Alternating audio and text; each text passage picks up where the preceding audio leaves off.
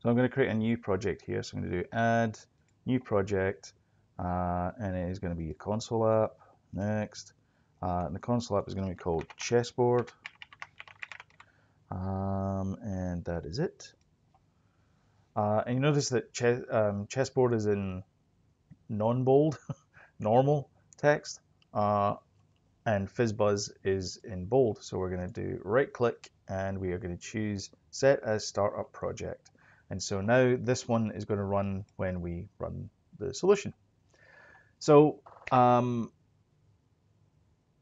friend of mine is going through some programming tutorials at work, and he came across chessboard, and I thought it would be an interesting thing to talk about because it reminded me of FizzBuzz, which was actually the previous one that he did, but I didn't know that when we were having a conversation. Anyway, so he said, "How would you go about it?" And I said, "Well, the cheapest way to do it would be for int I equals 0, I less than 4, I plus plus, console.writeLine, and then he's using space. The example uses space for white chess squares and then hash for black chess squares. So it's 1, 2, 3, 4, 5, 6, 7, 8, 9, 8. That'll be 8.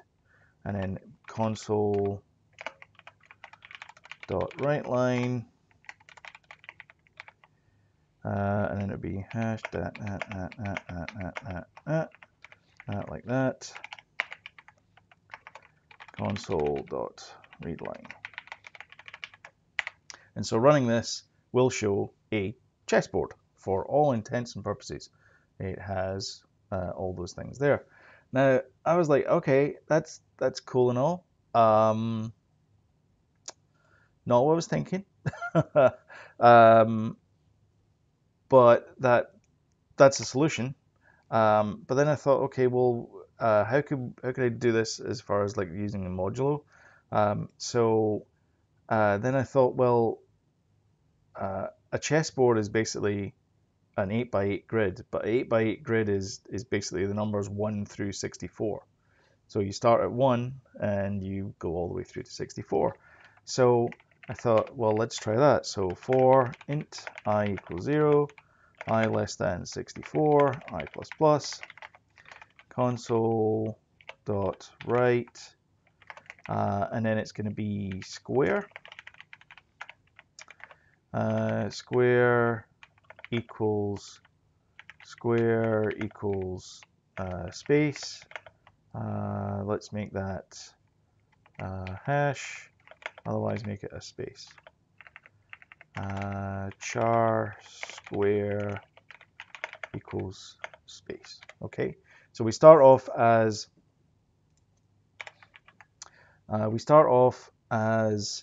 a space. So we're showing the white space, and then once we've drawn a square, we want to make sure that the square is going to be we're going to alternate between the two. Now this here, this looks like I'm just writing squiggles on here. In fact, I'm going to make this a little bit bigger. Sorry, I just realized it's quite small, and I know a lot of people use tablets.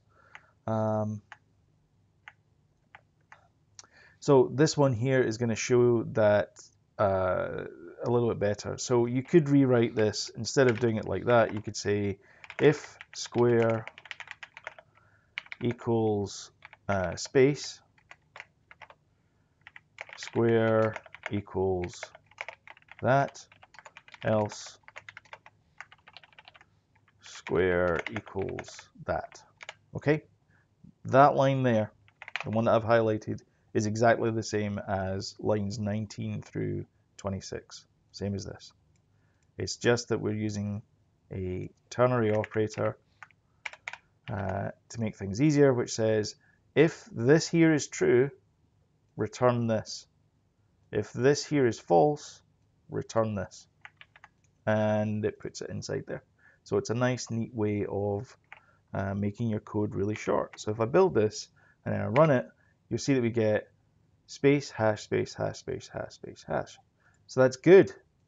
So we want to actually move on to the next line. So the way we can do that is we can say, well, okay, So 0 through 8, so 0 through 7 is our first row. So 0 through 7 is our first row. So if we say if I plus 1, whoops, mod 8, let's make sure that that's right in there. So if the current index value mod 8 equals 0, console.write line. Okay.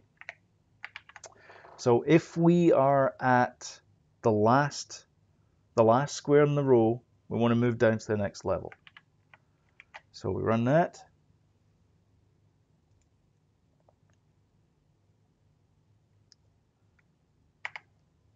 And we get that, which is okay.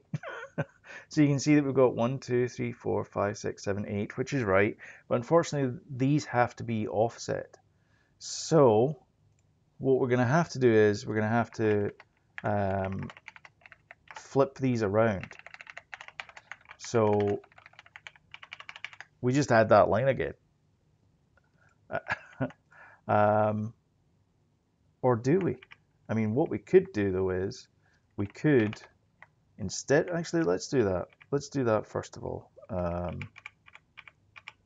I want to explain.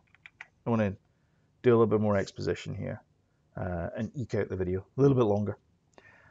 So if we run this now, you can see that we now have our checkerboard back, but we have a repeating line, and there's a philosophy in computer science that says don't repeat yourself. So we're repeating this line. So if I do Control C, Control F, Control V, then I get that there are 2 duplicates of this line. Now I don't want to duplicate this line, so what I'm going to do is I'm going to remove this one, and I'm going to take this one out, and I'm going to say else do that, because the last character on the previous line is the same as the first character on the next line. So we don't want to swap it unless we have to. And now, so this is all our program here. Lines 13 through to 27 is our program. That's our program to draw a chessboard. So we're going to go through, we draw each square in turn. We check to see if we're at the end of the line. If we are at the end of the line, we write a new line. If we're not at the end of a line, we swap the squares around. So when we run it, we end up with a chessboard. And that's how we can do a chessboard without writing a chessboard. If that makes any sense. Yeah, and so that's the program there. Alright guys, thank you very much for watching this video. If you liked it, thumbs up. If you didn't like it, thumbs down. Feel free to subscribe and hit that notify button. And if you want to share this with friends and family on social media, that would be great as well. Again, you owe me nothing. As far as this is concerned, I'm quite happy making these videos. But yeah, I have other videos on this subject over here on this side of the panel. So if you want to give them a try, that would be great as well. And I will catch you in the next video. Enjoy yourselves, keep coding, pass on the message that coding's fun and it stimulates the mind and all that kind of stuff. And yeah, I'll catch you in the next video. Bye bye.